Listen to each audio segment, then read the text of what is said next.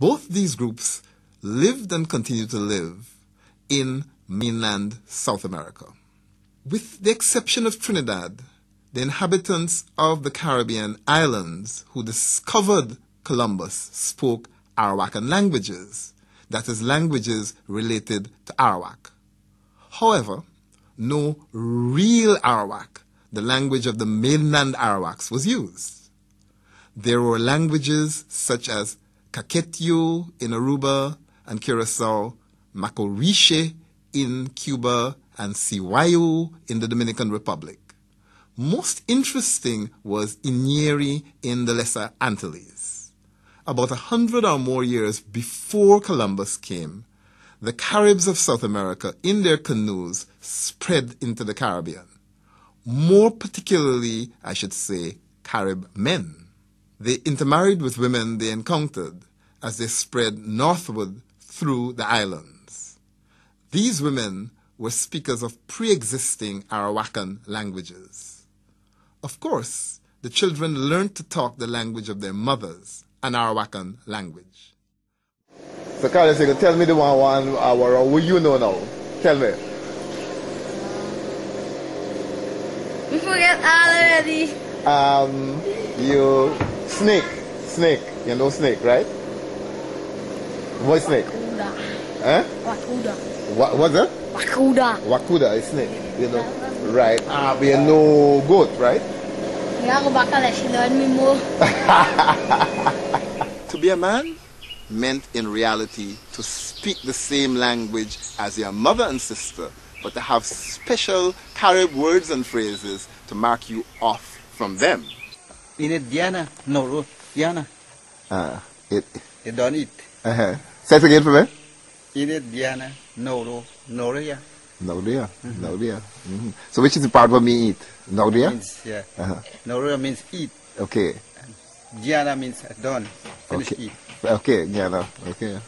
And so on. If I want to say, I'm going to eat tomorrow, how you say that? Haki. In a no yet. Haki in a no. No yan. Okay.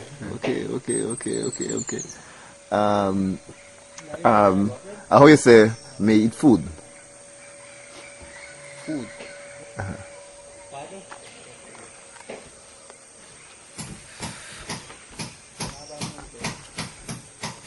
Tomorrow you go eat food or?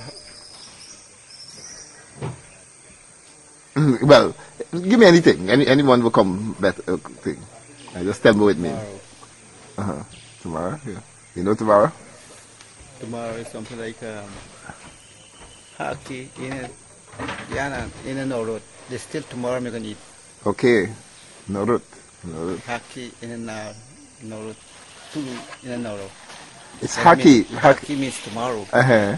And then you're gonna eat now. This means In a no root. no road. No root. Make Yes, eat. yes, Right. tomorrow. Haki. Now. Okay. So you say may I go fish? Fish. I catch fish. Yeah. Oh. Haki in a yabaktan. Haki. Haki in a yabaktan. Obunya. This means tomorrow I want to go fishing. Okay.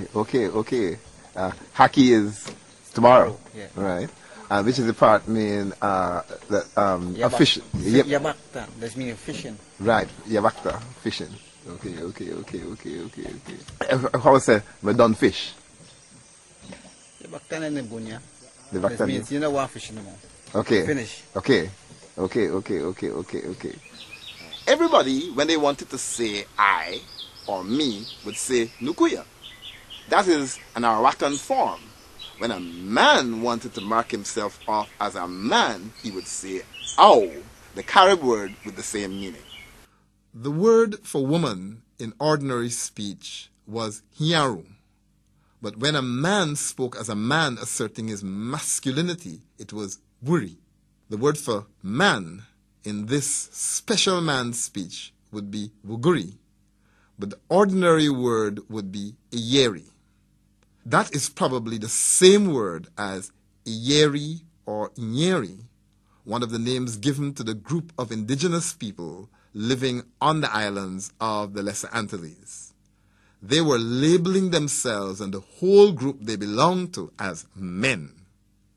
They were the descendants of males who had come into the Caribbean and created a new community by intermarrying with women already there.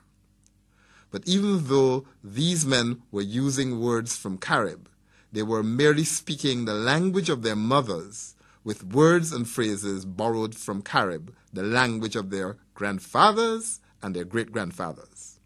Selena Jones. Selena Jones? Yes. And how long have you been living in Kapui? Kapui?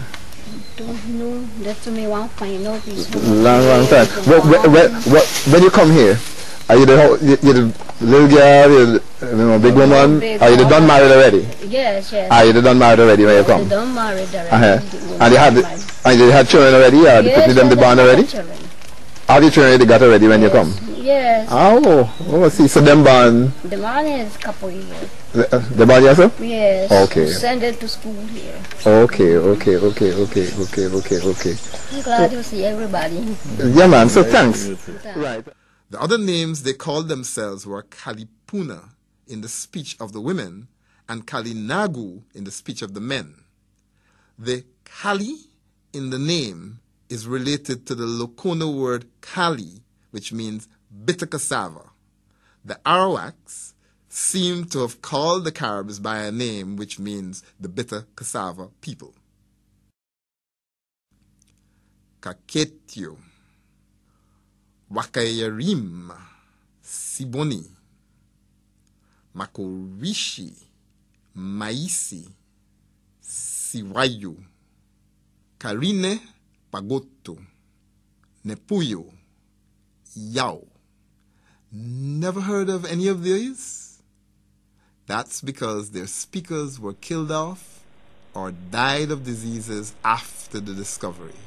But that's another story.